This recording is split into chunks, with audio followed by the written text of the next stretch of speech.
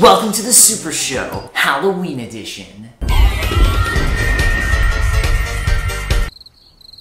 As per usual, I went all out decorating the place. You see. Orange Squash Ali and I are back, and it's time to talk about Castlevania Symphony of the Night. Castlevania Symphony of the Night was the second Castlevania game directed by Toru Hagihara. It also happened to be the first Castlevania game Koji Igarashi worked on as an assistant director, who would later go on to produce, well, practically every future game. Like we're talking over 10 of them here. That is a lot. Igarashi felt the previous Castlevania games needed to change because they were too short and had no replay value. Clearly, he'd never played a Castlevania game before, because they're impossible, and you will never beat them. Except for you, one commenter about to comment. I get it! You're better than me. Why don't you just fucking brag about it then? Because you can bet your booty butt cheeks I would. So, Hagihara and Igarashi came together and created what could only be described as a sleeper hit. Castlevania Symphony of the Night with the black label. Apparently it's rare. Symphony of the Night starts off with a prologue of you playing the epilogue of the former Castlevania game, Rondo of Blood. And yes, I said that in the most confusing way possible on purpose. Set to badass music, you play as Richter Belmont, the hero of both Rondo of Blood and Castlevania Dracula X, climbing up Castlevania's famous stairwell to the first final battle, Dracula himself. It was not by my hand that I'm once again given flesh.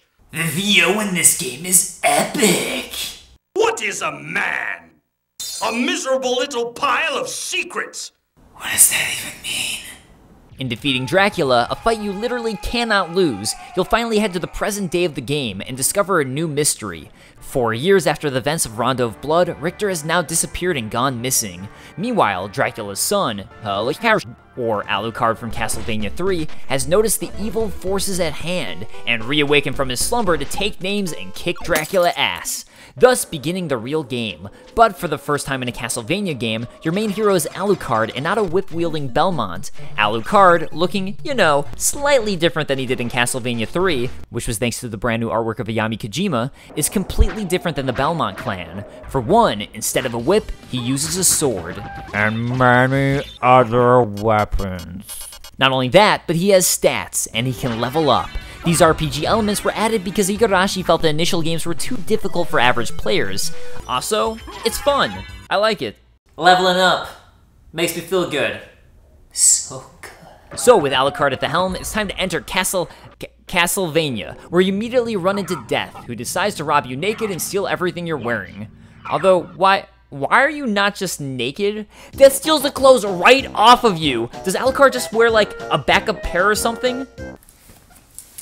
Because that's smart, and I like him. So, naked and all alone, it's time to traverse the massive castle that is Castlevania. First thing you'll notice is that by attacking obviously destructible candles, you won't receive any hearts or anything like that, which was always a staple of the franchise. Weird. Also, enemies now randomly drop weapons that you can collect, like this red rust, which is somehow less powerful than your fist? Yeah, okay! That makes sense! Continuing along, you'll find the Cube of Zoe and our first relic. The Cube of Zoe gives you the ability to finally see drops from the various candles in Castlevania, teaching through gameplay just how important these relics will be. You can also turn these off. I mean, I don't know why you would do that, but you can! So many options! Best game ever! Best fucking game ever! In fact, the entire beginning of the game is designed to teach players through gameplay the new mechanics of Castlevania Symphony of the Night. You're taught the basics of attacking with an OP build before it's taken away from you. In the entrance, you'll find an obviously breakable rock wall, teaching you some walls can be broken. And with the relic system, the game takes away some of what would normally be basic functions in a Castlevania game, like seeing hearts, and instead makes a special item give you this power. It's a brilliant bit of game design. You see, in doing this, It allows Castlevania to give players multiple relics throughout the beginning of the game that will give you a sense of power and progression, and while none of them are particularly powerful, like being able to see the name of an enemy you fight, they still give an immense feeling of satisfaction in finding them, and giving you, the player, a reason to be excited to explore this castle. There aren't just enemies who want to murder your face, no! There's all of these hidden items sprinkled throughout, and some of those enemies who want to murder your face just might drop secret weapons and items. I could gush on and on about how great I find the design of this game, and I will.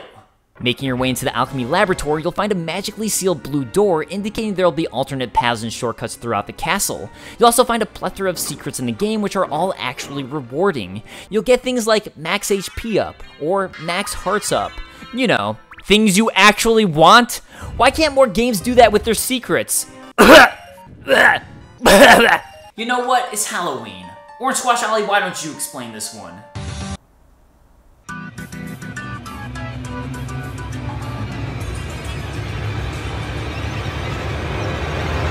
Working your way up the alchemy lab, you'll come across the first real boss of the game, Gaibon and Slogra, a callback to Castlevania 4. They're here to teach you that, that the game is easy. Which is funny, because usually I prefer more challenging games. But this game does have one thing that I can't resist. A shit ton of things to collect. As I mentioned before, the enemies can all randomly drop rare items, with several of them having fun and game-changing effects. You can also find hidden items all over the place, like these sunglasses. Cool-looking sunglasses that up your defense and drop your intelligence. Fits like a glove. A glasses-shaped glove. So, personal mission in hand to collect everything ever, we move on past Gaibon and Slogra to find... Hello? ESRB? Yeah, I got something to report. Yeah, take a look at this. Yeah, did you see that? What do you mean you can't see that you missed a phone call? What do you mean? No! No! Onto the Marble Gallery, an area that mainly exists for its massive clock. And where we find the first friendly NPC, Maria. I've come to destroy this castle. Then we have the same purpose. I'll trust you for now. Wait a second. Why should I trust you? What are you even doing in here? There's like floating marionettes and shit. Did you not see the giant wolves, zombies, this thing?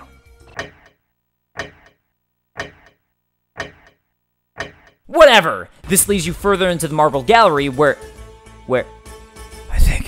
I think somebody's watching me.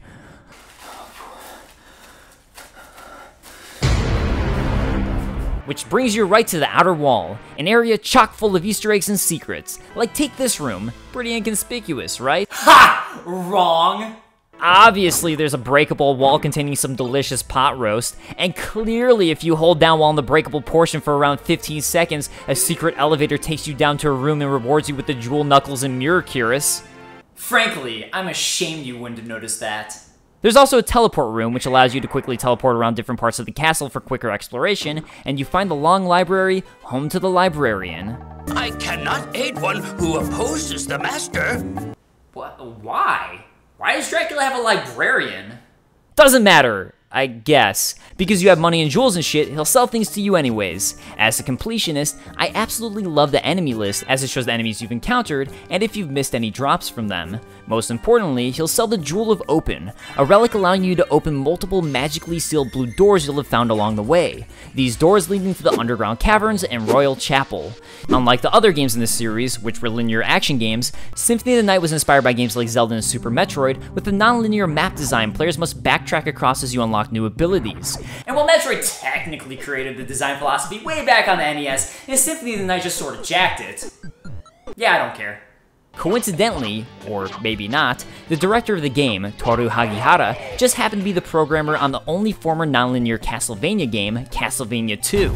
And everybody's favorite Castlevania game. That's what I hear. And while Castlevania 2 got it all wrong, Castlevania Symphony of the Night finally gets the design right. In fact, so much so that the term Metroidvania was coined and regularly used to describe this style of map design. In retrospect, maybe I shouldn't have made this video. I like this game too much and I'm doing a terrible job at making jokes about it. Look at this boss of the Royal Cathedral. See how easy it is? Isn't that funny? Funny! Got him. That was a close call. This leads to another encounter with Maria, who finally explains she's in the castle looking for Richter Belmont. It also leads to the Leap Stone. You see that little stone right there? You my boo. The Leap Stone allows Alucard to double jump, opening up a plethora of new areas for him to explore, as well as giving you the down kick attack.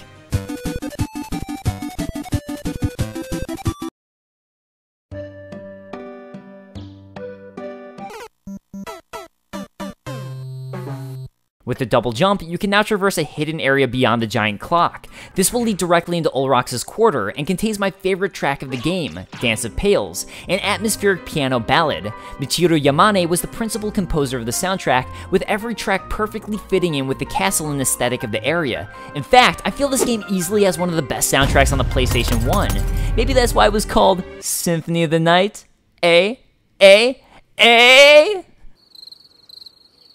Ulrox's quarters also contains the Sword Familiar, one of the several familiars you can equip who will fly around and help you kill enemies, and you can use the Sword Familiar in particular to break the game!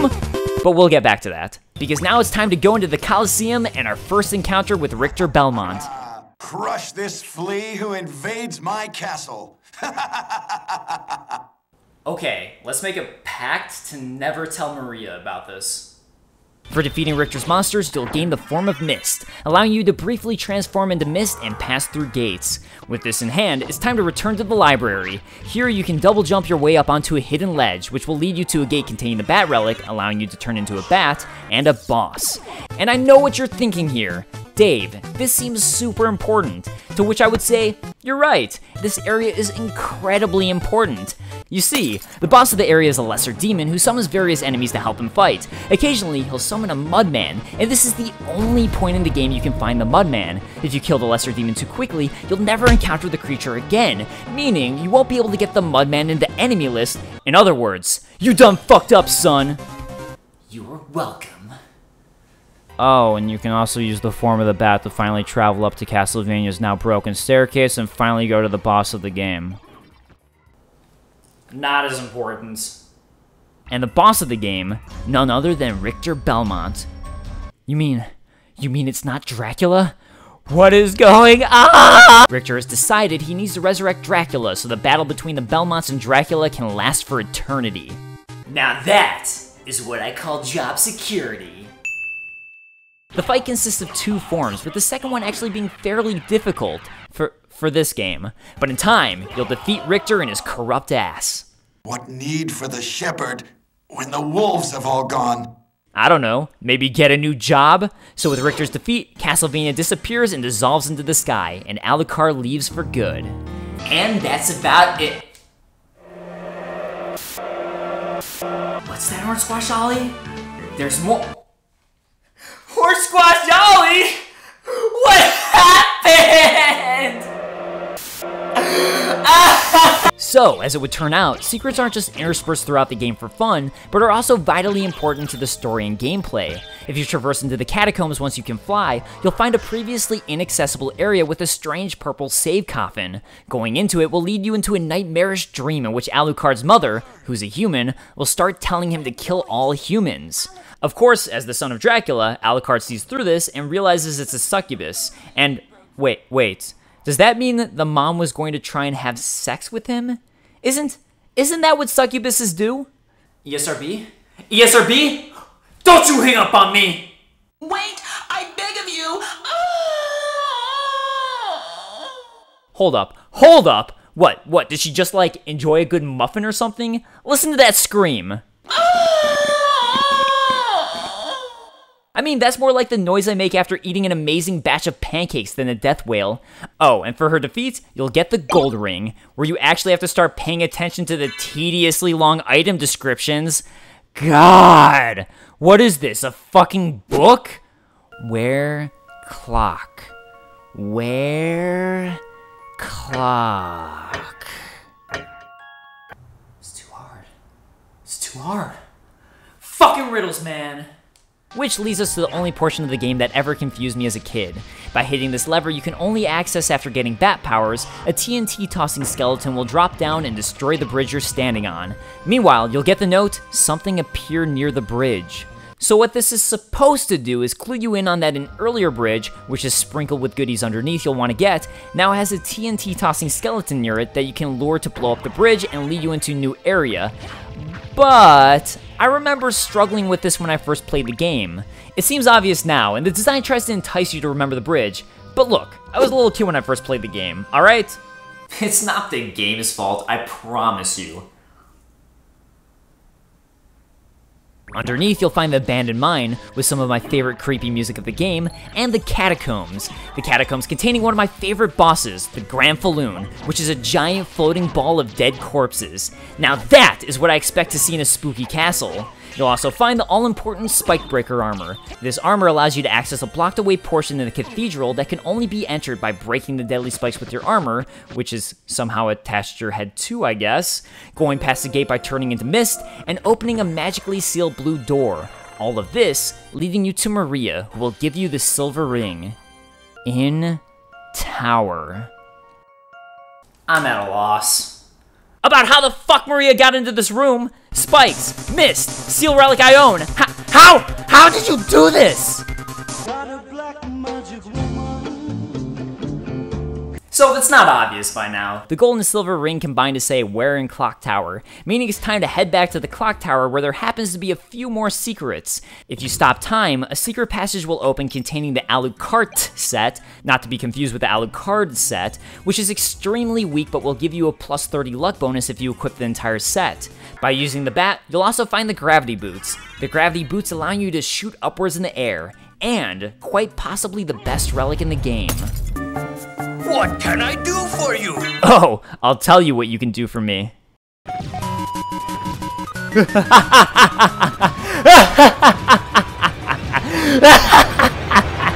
Alright. Finally, if you do equip the gold and silver ring in the room, the clock will spin around, opening yet another secret passage, and leading you to the heart of the castle. Here, Maria can somehow be found again. She'll explain an evil illusion is controlling Richter, and give you the holy glasses to see this. And, what do you know? Turns out there's a ball floating around controlling Richter. By destroying this, you'll discover it was none other than... Shaft! Damn right. So, now that we know Richter was being controlled by Shaft, the game is complete.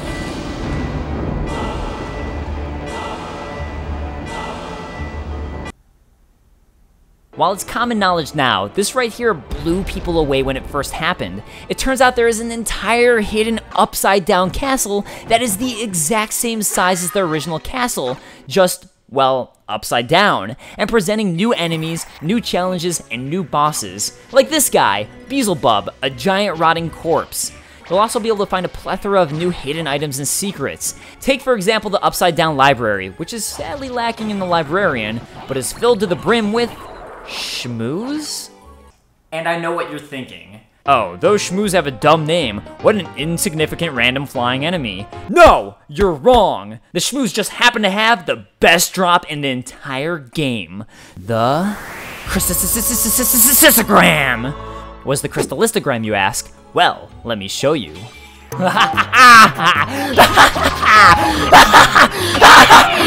OP, you say? Nay. It's in the game. Your main goal in the Upside Down Castle is to find all 5 relics of Vlad and stop Shaft from resurrecting Dracula. To do this, you'll have to traverse through the castle to find the correct bosses who hold these relics, and in doing so, you'll be able to enter the heart of the Upside Down Castle where Shaft resides. But in defeating him, Dracula is resurrected anyways, and you're forced to fight him. This is fucking hard. Oh jeez. And with his defeat, finally, 500 years after his wife Lisa was murdered, he asks... What were Lisa's last words? Really? It's been 500 years and only now you care? So, Dracula asks for forgiveness from Lisa, Richter has been saved, and Alucard decides to bury himself away from civilization for eternity. And that about does it. Except for the most important part of the game! I'm talking about glitching the hell out of Symphony of the Night. 200.1% completion percentage? No, not good enough. You see, every time you expand your map by 1 map tile, you get 0.1%. So it's time to start breaking the game and extending our map even more. Know how I told you to remember the sword familiar? Well, after raising it to level 50, it gets decked out. Once the sword familiar is level 90 or above, you can use this spell in the cathedral to glitch out of the wall of the castle and traverse beyond the castle boundaries. This will add tiles to your map and give you a higher completion percentage. Although it was patched in the XBLA version, because Konami doesn't like fun. Not only this, but you can use this very same spell to glitch the librarian. After beating the game, he sells the insanely expensive duplicator, but throughout the game you'll find various jewels that you can sell to him for a large chunk of change, the best being the diamond. By using the Sword Brothers glitch, you can perform a librarian glitch to gain over 200 diamonds and sell all of these to quickly buy the duplicator, which leads us to yet another glitch! God, I love this game! Equipping the item Heart Refresh into both item slots will allow you to frame glitch the game. However, you can only find 2 total, so in order to properly do this, you'll need the duplicator, which will allow you to infinitely use your consumable items. You can then glitch through just about any doorway by preventing the game from recognizing you've gone through the door and allowing you to fall through. This allows you access to a hidden, incomplete portion of the game, the Underground Garden. This area lies below the entrance to the game and was never finished for Symphony of the Night. While it is complete in all of its majesty in the Sega Saturn version of the game, Dracula X Nocturne in the Moonlight, sadly, the game was never ported to an English-speaking audience. There's even more secrets in Castlevania I didn't even touch upon, which is part of what makes the game so fun for me. It has so much replay value. As someone who enjoys a well-made collectathon, I might talk about this at some point. I love the game took a risk changing the Castlevania formula. There's secrets and Easter eggs all over the game, interesting and fun items to collect, callbacks to former Castlevania titles, and even the ability to play through the entire game as Richter Belmont. If it's not obvious by now, Symphony of the Night remains one of my favorite games. In fact, it's the perfect Halloween treat. Meryl McBosby? What are you doing?